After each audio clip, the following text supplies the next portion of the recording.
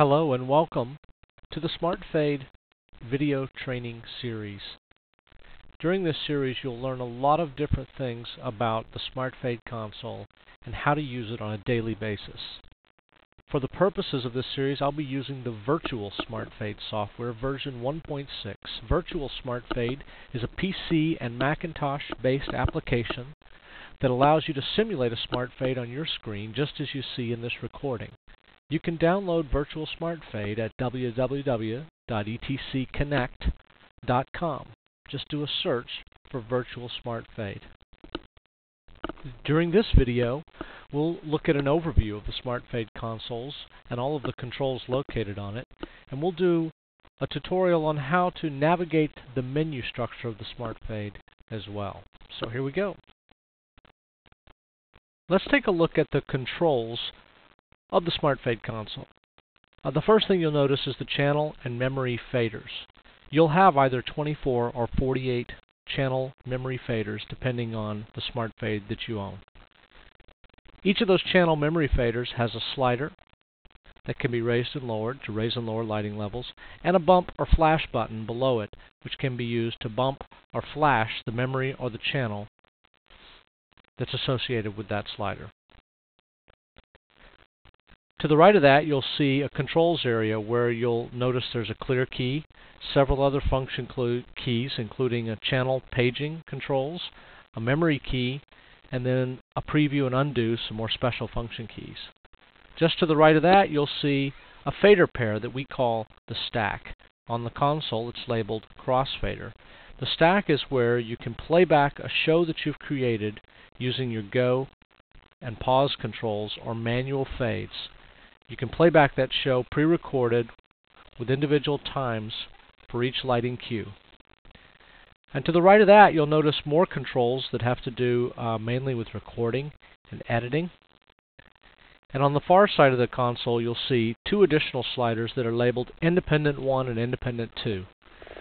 Those are great, handy little sliders for a place to put work lights or other special function lights, and we'll talk about how they work in a later video.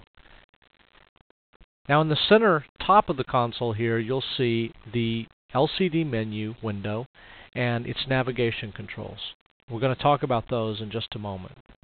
Just to the right of those, you'll notice the SD card slot, and the SD card slot is where you can use a standard SD memory card, like the kind you might see in a cellular phone or in a digital camera, to store and retrieve shows. You can store shows to the SD card and then retrieve them later. And in the upper right hand corner, you'll notice on this SmartFade, virtual SmartFade, it's labeled on. In fact, on a real SmartFade, it's labeled with the universal symbol for power. And you can turn your SmartFade on by pressing that button. Now, as for turning your SmartFade on, if you momentarily press the power key and immediately let off, your SmartFade will boot into the mode that it was last used in. You'll notice that mode is in parentheses above the power key. If you start with a SmartFade that's turned off and depress and hold the power key for several seconds, you'll see the startup screen that's displayed now on my virtual SmartFade, which says Select Startup Mode. Now the SmartFade runs in any one of three modes. You'll notice that normal mode is the option set here, and I can use the encoder wheel right here to move to different modes. For instance, DMX backup mode or 2-scene mode. Those are the three available. So basically you select the mode that you wish to start up in. I'll start it in normal mode, and then I'll use the menu or enter key to enter that mode. We're now up and ready for action. When you turn your SmartFade off, you'll depress the power key momentarily, and the LCD menu will display a confirm shutdown message. And then to confirm that shutdown, you'll use the menu or enter key again. So let's get comfortable with the LCD menu and navigating it here. The LCD menu consists of the LCD, three buttons, 1, 2, and 3, and an encoder wheel. This first button, labeled Menu and also used as an Enter key, is just to the right of the encoder wheel. Just to the left of the encoder wheel is a back key. key, and this will move you backwards through the series of menus you're going to find. To the left of that, you'll find a double arrow key, and that is the home key. That will move you back out to home, out of the menu from anywhere that you are within that structure. So from this normal state, to enter the menus, I'll hit the menu key. Now I'll see SmartFade menu, and it starts out on channels.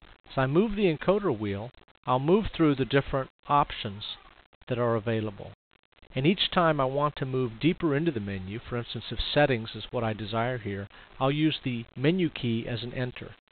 Now I'm in the settings menu. You'll see the options that appear there. I can move them, select the option I'm interested in, and hit enter and move further into that menu structure. I can use the back key to move out, for instance, out of the settings menu back to the main menu, and at any time I can use the home key to return back to the home screen. Now those are the basics of getting your SmartFade on and navigating the basic menu structure. In our next video, we'll start talking about working with channels and bringing up lights.